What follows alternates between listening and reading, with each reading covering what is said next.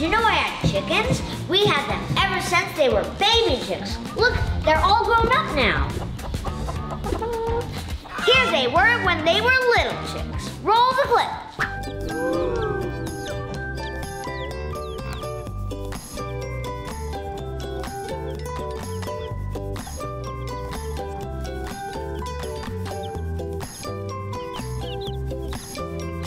I can't believe how much they have grown.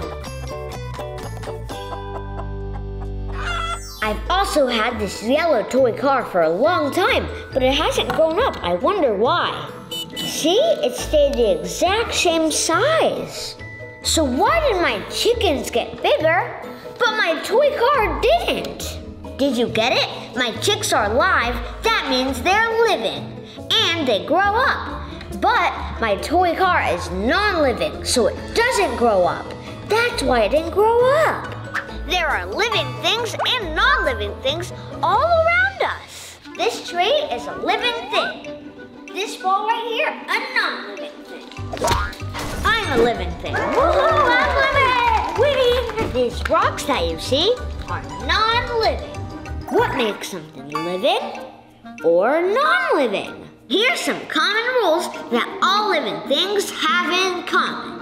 Rule number 1, living things need energy. You and I are living things. That's why we need energy. And I also need energy to kick this ball. Whoa, da, da. I also need energy to jump because I'm a living thing. This penguin is a living thing, so it needs energy to swim. Birds are living things, so it needs energy to fly in the sky. But how do we get energy? By eating food, of course, like eating an orange. Yummy energy. What do you guys like to eat to get energy? I think I'm gonna get a mango to get some energy. Okay, be right back. This panda is a living thing, so it eats bamboo for energy. Here is a caterpillar. It's a living thing. It's eating leaves to get energy to grow. Plants are living things, so they need energy too. Plants get energy from the sun to make their own food, a process called photosynthesis. And now, rule number 2. Living things change and grow over time. Just like my chickens. They grew from baby chicks to full adult chickens. I'm a living thing, so I'm also growing and changing. A long time ago, I was just a baby. But since I'm a living thing, I change over time. At first, I was just a baby. Now I'm growing up and I'm a lot taller. Here is a caterpillar. That is a living thing, so it will grow and change into a beautiful butterfly. Here is a baby kin. It's a living thing. Soon it will grow and change into a cat. Is a tadpole a living thing? It is a living thing. One day it will grow into a frog. Plants are living things, so they grow too. Whoa, look how tall that plant is. When you plant a seed, over time it will grow into a plant. Rule number 3, living things reproduce.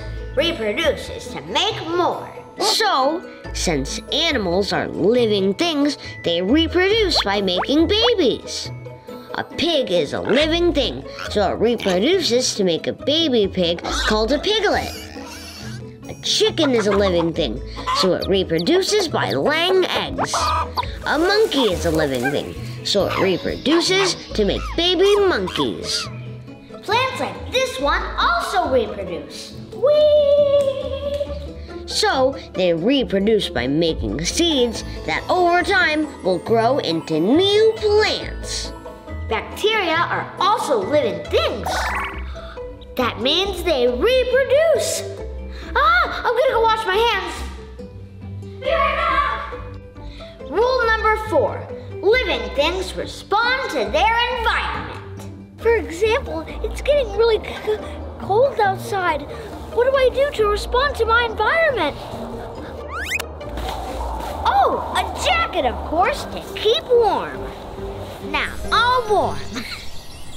Animals also respond to their surrounding or environment too. Birds will fly south for the winter to avoid harsh weather and to find food. Bears will respond to their environment by hibernating in the winter to save energy when there are less food. Plants like this one also respond to their environment. In the fall, when it gets cooler and cold, the plant's leaves change color and even falls off the tree. Now let's recap some rules of living things like you and me. Rule number 1, living things need energy, like this monkey eating a banana.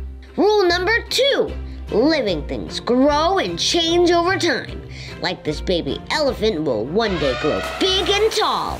Rule number 3, living things reproduce. This dog reproduces to make puppies. Rule number 4, living things respond to their environment. Since plants are living things, plants will grow and bend toward light.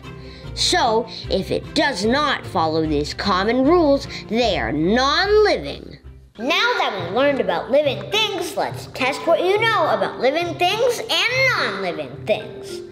So, are these gyms non-living or living? So let's think about it. These gyms do not need energy, they don't reproduce, they don't grow or change, and they don't respond to their environment, which means they are non-living.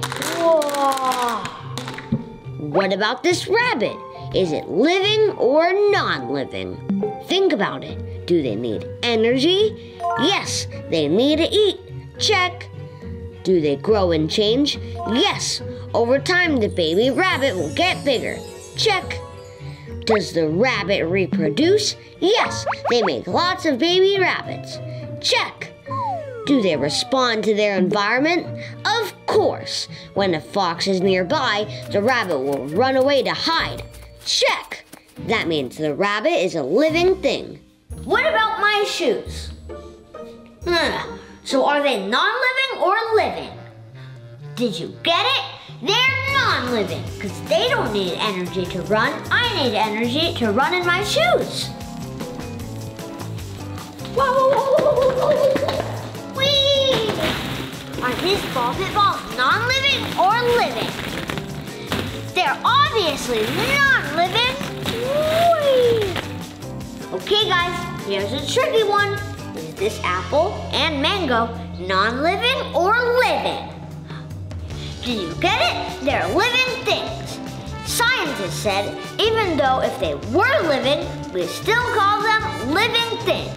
I hope you guys had fun learning non-living things and living things with me. Bye! Remember, always stay happy and rise up. Bye! Here's my non-living car coming right at ya. Whee!